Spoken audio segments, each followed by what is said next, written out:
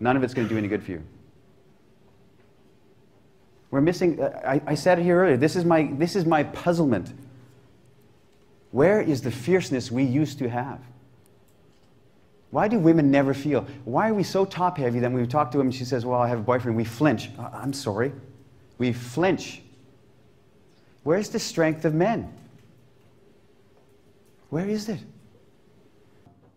I've been doing this for 10 years, and I'm never ceases to amaze me when I look around at the group of men, that the men who are coming here, and what do I see? Women say to me all the time, well, what kind of guys go to your seminar? That's a big question I get all the time. What kind of guys? I say, you know what? Look around the street. There's the kind of guys. Right here, the guys walking by right now. They're normal guys. They're interesting guys. They're sincere guys. And I see it. I'm completely convinced you do not need anything. In fact, you need to strip away all the layers of learning and try and understand that you're trying to do. You need to strip it away. Simplicity. To go back to what we used to believe, the things we used to believe as children, as little boys. If you were all 4 years old right now, and I was the teacher, and I said, okay, little boys and girls, who here can sing? You're 4 years old. What would you do? Me. I'm the best singer in the world. Who can draw? Who can draw? Get out your papers. Who can draw? Me. I'm the best. Right? You used to believe it. But then one day you looked over at another kid's drawing, and you saw yours, and you looked at that, and you thought, maybe I'm not that great. Something shifted. And you've been looking at that drawing ever since. Maybe I'm not that great. Maybe I just don't have what it takes. I don't have what it takes. Here's the thing, guys.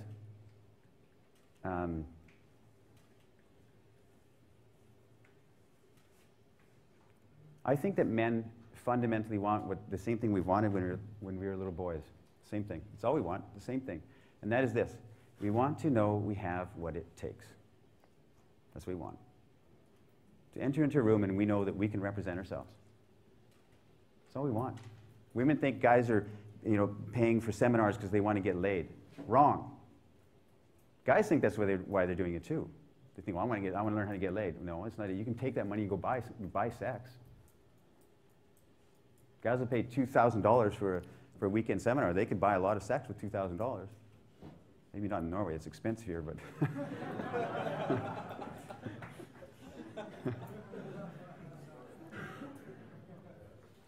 So that isn't what we want.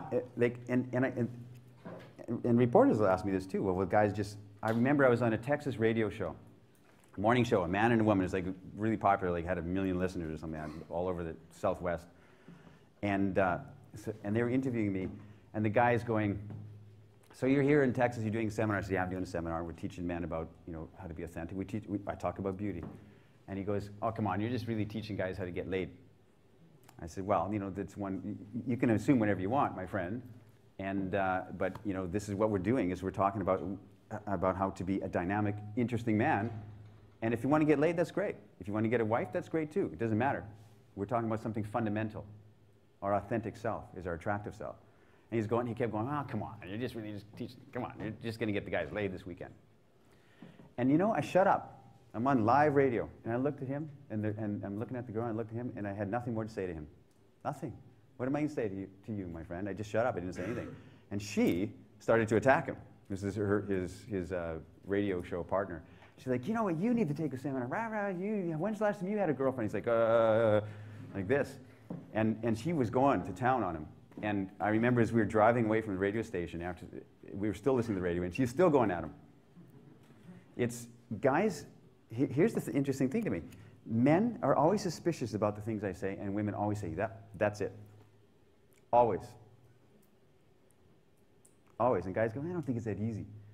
Okay, carry on. You're doing well. A guy in Germany stood up. I gave a talk, and he said, he stood up and said, well, I don't think it's that simple. I think it's not as simple as you're making it sound. And I said, how old are you? And he said, I'm 32. And I said, well, tell me about your last girlfriend. Well, I've never had a girlfriend. I said, carry on. Well, I didn't say that, but I was thinking it. You're doing well. You don't have to listen. You don't have to agree with me. You do not have to. Pickup artists are great at picking up phone numbers. They're good at getting phone numbers. But where does it go? I remember back years ago, before anybody was really becoming the big names in this seduction community are becoming famous. They said we need to have a seminar by you about how to maintain it. We can go get phone numbers. We get phone numbers constantly. And we've been taught to measure our result, we call it result, by what we receive from the woman. In other words, if I'm standing over here and I see a girl over there, 2 girls over there, and my buddies say, go talk to her, come on. So I'm in my mind thinking I have to go and get a result, which means I have to get a phone number. Or I have to get her to smile at me, or I have to get her in my bed, I have to get something. And so I go over there with a hidden agenda, which is to angle the conversation to her phone number.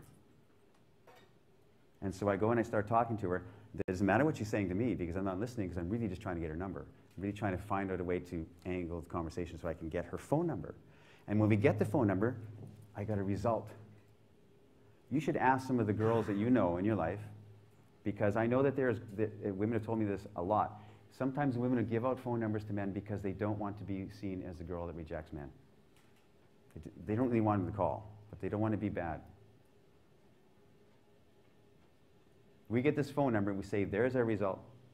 That's it, I got something good. And what does it do? We have to fight to make this materialize into anything. We call her, she might remember us, she might not. We wait the proverbial 3 days before we call. We play the whole game, this whole game that we're taught in all of society. We get this phone number, and what do? She gives us the phone number on a piece of paper, and we say, or in our phone, and we go, okay, I'll give you a call sometime. And we walk away being cool.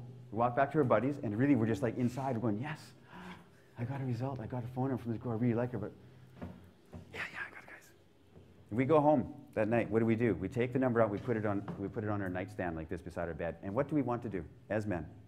She was pretty, and we liked her. We want to call her. We can't wait to call her. But we can't do that. We have to wait. The next morning, we wake up. There's a phone number. Yes, I remember the girl last night. Incredible. I have this phone number. What do we want to do? I want to call her because I like her. We can't do that. We have to wait. We wait the proverbial 3 days. Now it won't look so needy. And then we're going to call her, and okay, what am I going to say? We rehearse what we're going to say if she answers the phone, and we rehearse something slightly different if she gets her machine. And then we try and put a smile on her voice, and we call, and we try and say this. We try and be upbeat and try and call. And she looks at the number calling and says, who's this? Oh, I gave my number out last Saturday night. Must be that guy. And subconsciously what's going on in her mind is this. He waited 3 days. He's playing the game. I know my role. And it starts out like that.